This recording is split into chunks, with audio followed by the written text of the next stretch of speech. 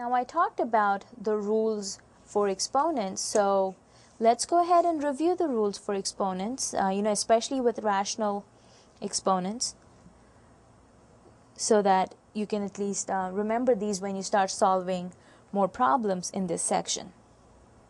Now the rules for your rational exponents will go ahead and assume that these exponents R and S are rational numbers, which means they're fractions. And we're saying all these bases, A and B, are also real numbers.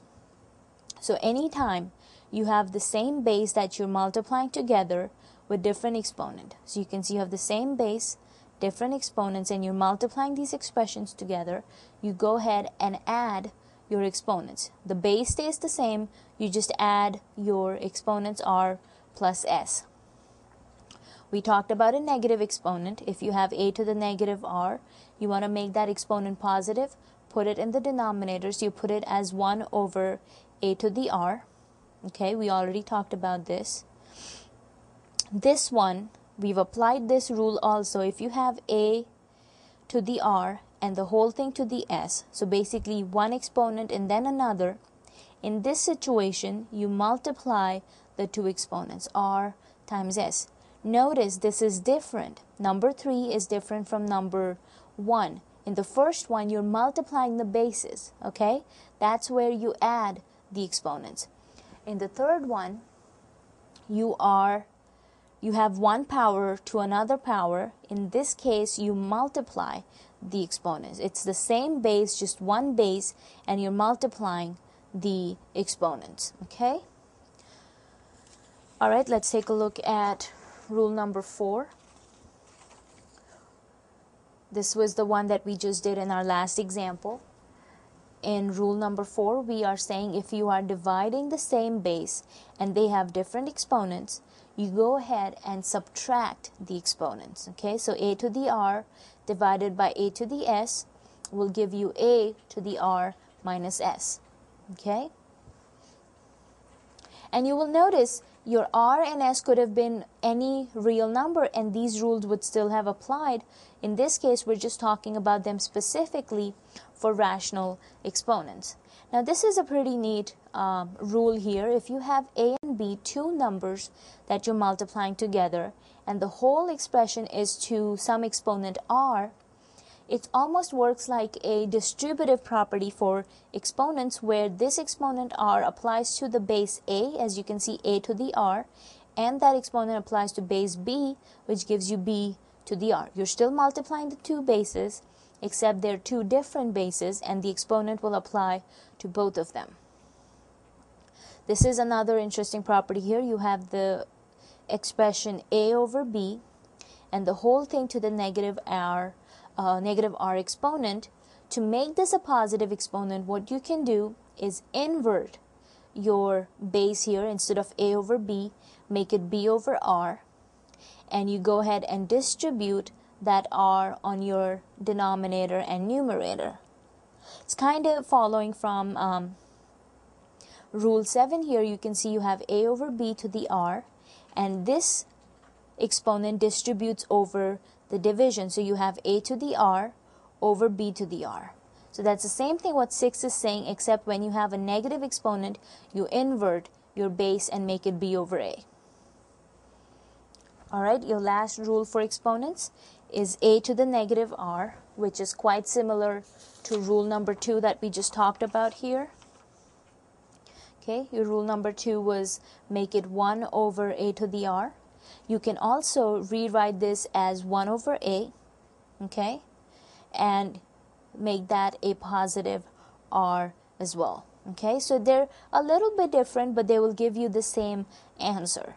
Okay, now the idea behind these rules of exponents is you apply them as you solve problems, and it doesn't really matter which property you apply when, as long as you can use it and come up with the right answer. Try and experiment with these different rules and see what you can come up with. So we'll look at some basic examples here on how to apply these rules of exponents to our examples. We'll start with something simple. This is following from your first rule, which said if you have the same base and you're multiplying them together, you add your exponents. So this will give you 6 4/3 plus 2/3. Okay, same base, you're multiplying, so go ahead and add the exponents. And as you can see, you already have the same denominator on both of them, so you don't have to worry about finding the least common denominator. Go ahead and add your exponents, which will give you 4 plus 2, 6, over the same denominator of 3. And of course, you can go ahead and reduce 6 over 3 into 2. So that will give you 6 to the second power. And as we know, that value will be 36. Okay, so you started out by applying the first rule, which was add the exponents when you're multiplying the same base. Now, since we ended up with 6 over 3 and we could reduce that, we reduced it into 6 square, and then 6 square gives you 36. Okay, this one is rule number 4, I think, where we talked about if you are dividing the same base, you go ahead and subtract your exponents. So this will give you 125 to the 7/3 minus 5/3. Again, in this example, it's pretty simple for us. You have the same denominator, so you can go ahead and subtract your numerator. So that will give you 7 minus 5, which is 2. And you end up with 125 to the 2/3. Now try and see if you can simplify this any further. And if I want, I can write this as 125 to the 1/3, and then the whole thing to the second power. Okay. If you take cube root of 125, the square on the outside, cube root of 125 is 5. Okay. And then the square on the outside will of course give you 25 as your answer. So just because we're talking about rules of exponents doesn't mean you cannot go further and simplify these and try and see if you can come up with a nice clean answer.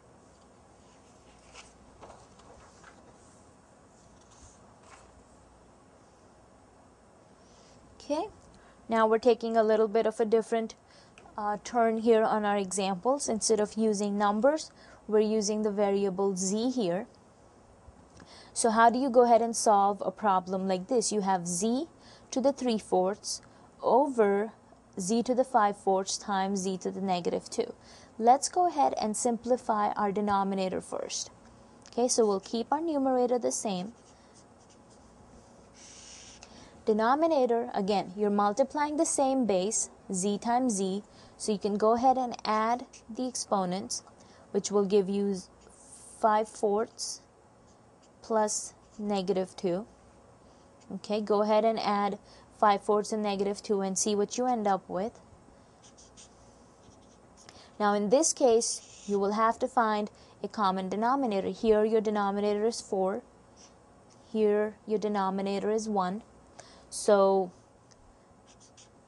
before you can add them, you need to have the same denominator, which will give you, let's see, multiply this whole expression by 4. So -2 times 4 will give you -8. 1 times 4 is, of course, 4. Now that you have the same denominator, add your numerators and see what you end up with. Again, the numerator of the expression stays the same. 5 plus -8 will give us -3 over 4. Okay. Now you can see we have simplified our denominator, so now we're ready to combine the whole expression. Now this again is your rule 4, where you're dividing the same base. So you can go ahead and subtract your exponents. Now here, be a little careful, because it's going to be very easy to ignore this negative sign here. If this were positive 3/4, you would end up with 3/4 minus 3/4, right? But since you have that negative sign, you should end up with 2 negatives, one for the subtraction of exponents and one from the negative here in your denominator. Go ahead and combine the two exponents together, which will give you 3/4. Negative and negative will become positive. Okay, so you actually end up adding the two exponents here, and you have the same basis, so you can go ahead and add the numerators, which will give you z. 3 plus 3, of course, is 6/4. Now you can go ahead and reduce 6/4 into 3/2, and that will be your final answer. Okay, so even though something looks, complex or really hard, it's not if you try and break it down step by step. And you can see we ended up with a pretty nice answer here of z to the 3/2.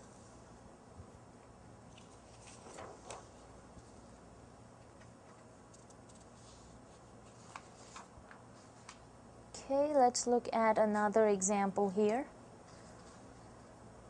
This one is a little bit different, as you can see. You have 4th root of cube root of m. So you have two roots here, two radicals. How do you go ahead and solve something like this? Now, let's leave the 4th root on the outside as it is. All right, so go ahead and ignore that for now, and let's just look at cube root of m here. Okay, so we're not interested in the outer root. Cube root of m, go ahead and write that as a rational exponent, so that will give you m. Your exponent is 1, your index is 3. So go ahead and write that as a rational exponent, and you'll end up with 4th root of m to the 1/3 power. Now do the exact same thing with the 4th root. Now treat this whole thing as your base. Okay, so m to the 1/3 will be your base, and write the 4th root as a rational exponent. So again, that will become 1/4. Okay. Once you do this, where you convert both these radicals into rational exponents, go ahead and apply your rules for exponents, which was, let me find that one for you. This was rule number 3, where we said if you have two exponents, a to the r to the s, you multiply r times s. So that's the same thing you're going to do here for this one here. That's what we did. You have one exponent and another, and you can go ahead and multiply the two exponents. So let's go ahead and see what happens when we do that. And this will give you m 1/3 times 1/4, which will 1 times 1 is 1, 3 times 4 is 12. And that's what you'll end up with, m to the 1/12. And if you want, you can rewrite this in rational exponents, or as a radical, as 12th root of m. So honestly, all you ended up doing was multiplying the two indices, and you ended up with 12 as your answer. Okay, pretty simple, pretty straightforward right there.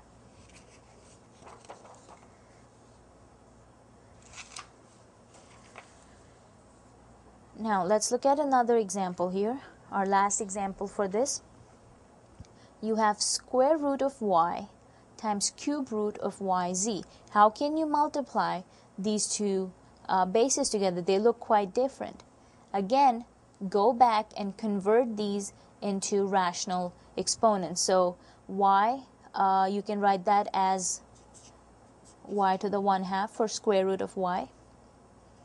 For cube root of yz, you can again write that as 1/3 as your exponent on yz. Okay. Again, from rules of exponents, if you guys remember, I had talked about the property or the rule where you can distribute your exponent. Okay, right here.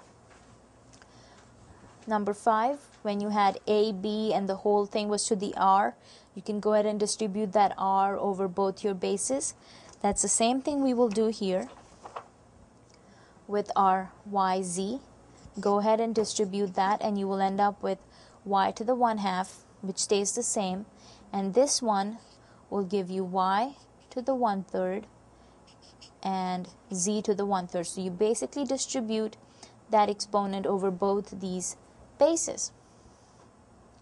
Now we can go ahead and combine our y terms. Since you're multiplying the same base, add the exponents.